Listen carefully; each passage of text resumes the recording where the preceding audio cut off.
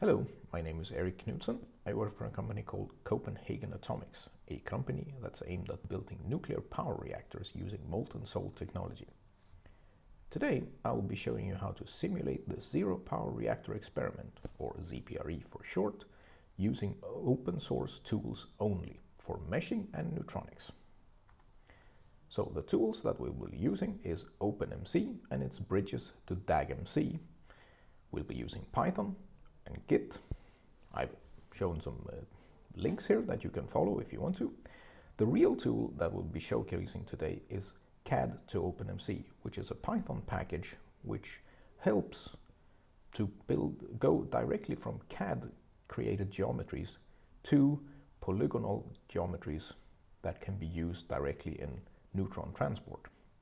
So why do that? Well, it's because most neutron transport codes use a concept called CSG, or constructive solid geometry, to create their geometries. Well, that's very convenient and fast for computations, but it can be very, very cumbersome to create geometries within that. CAD tools, on the other hand, are optimized exactly for constructing geometries easy. So this is a way of bridging these two worlds. So the steps that we will be taking today is to first activate a Python virtual environment with OpenMC installed in it. We will install CAD to OpenMC. We will clone the ZPRE repository and check out the open branch. This will get you a detailed CAD model of the ZPRE reactor in the form of a step file. And then we will run some simulations and create plots to show you some of the things that you can do with these geometries. So without further ado, let's go to it. So I'm now moved to a terminal and also moved myself up in the top right corner instead of the bottom left to avoid being in the way of console output on the terminal. So I'm in my run directory where I want to be. Here I have created a Python virtual environment into which I've installed OpenMC with its DagMC bindings. So now I simply need to activate that. I do that by sourcing the activate script. This shows up in the prompt now. So I've activated this. Now I need to install the tool CAD to OpenMC. This I do simply by pip install and then --pre for pre-release of CAD to OpenMC. Now, the pre-release is because we need some of the more bleeding edge behind the scenes scripts and tools that CAD to OpenMC uses. So let's install that.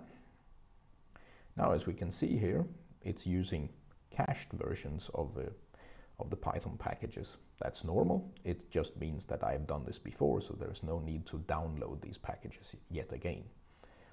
Okay, this seems to have turned out well.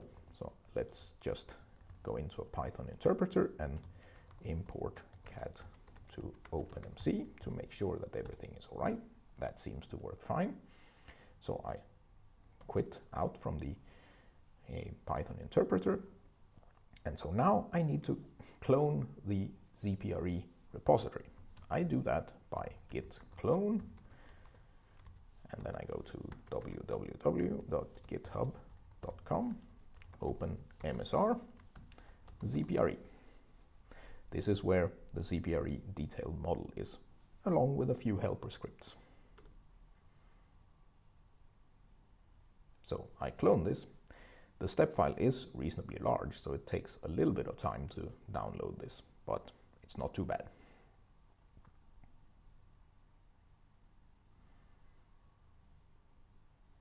So it's now almost done.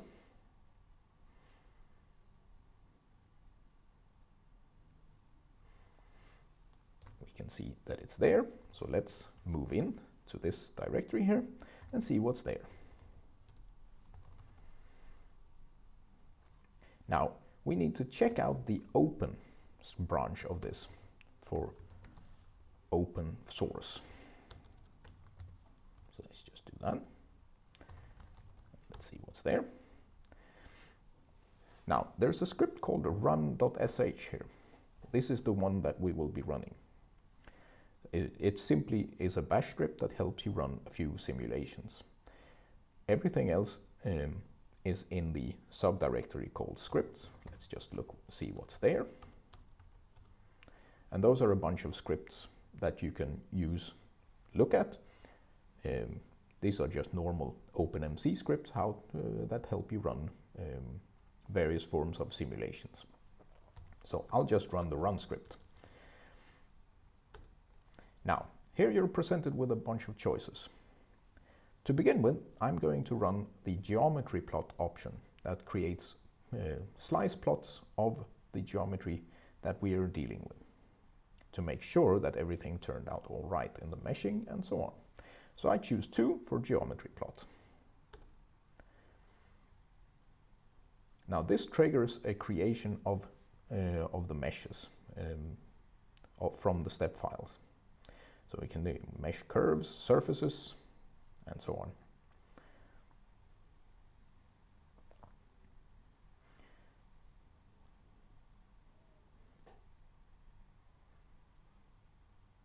And here there is a particularly complicated surface number 1149. I should stress that this is a memory-hungry operation. In this case, I'm running on a server which has 64 gigabytes of memory and indeed 56 cores that I can use for meshing.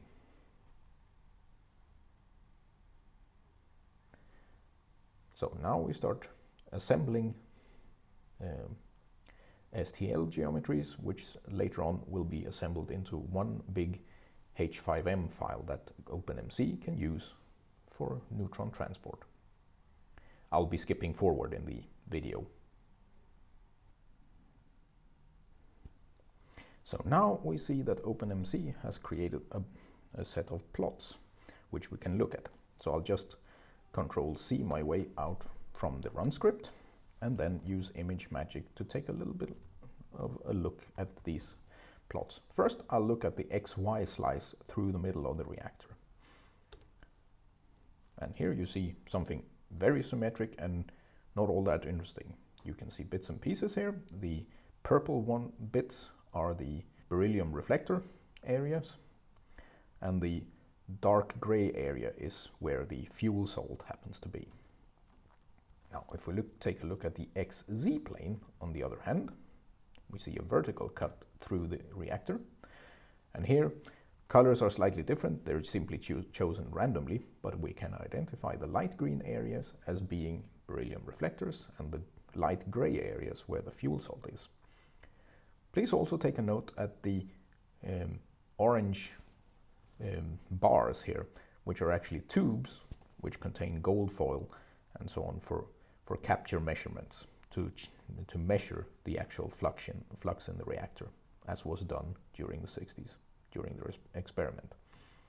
Now, that looks all fine. So let's do neutron transport using this. I'll run the run script again. And what I'll do is I'll now choose option number 4, namely neutron flux.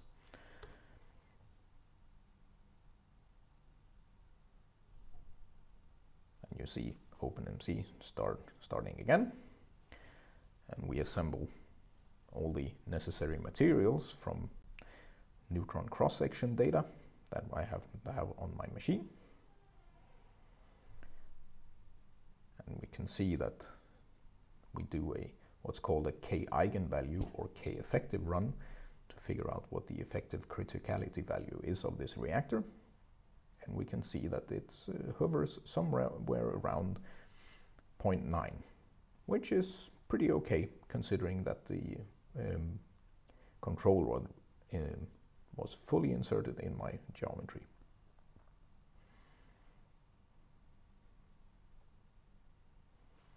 So let's quit out of the run script again, and we can take a look at what has been created here. We can now see the neutron flux.png, for instance. So let's just use ImageMagick to take a look at that.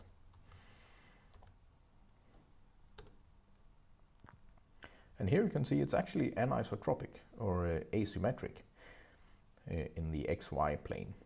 This is simply a slice through the middle of a reactor, just as before for the geometry, where there seems to be an asymmetry which needs to be further looked into.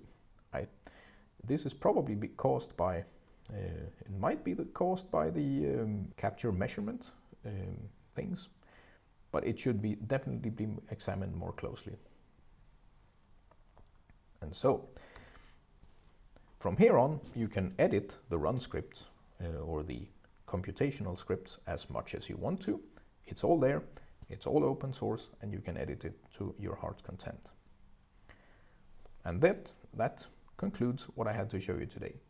Please note that there will be coming other similar videos like this showing you how to run the ARE, the aircraft reactor experiment, which was also conducted at Oak Ridge in the 60s, and also the molten salt reactor experiment, or MSRE, which is an even more complicated reactor design.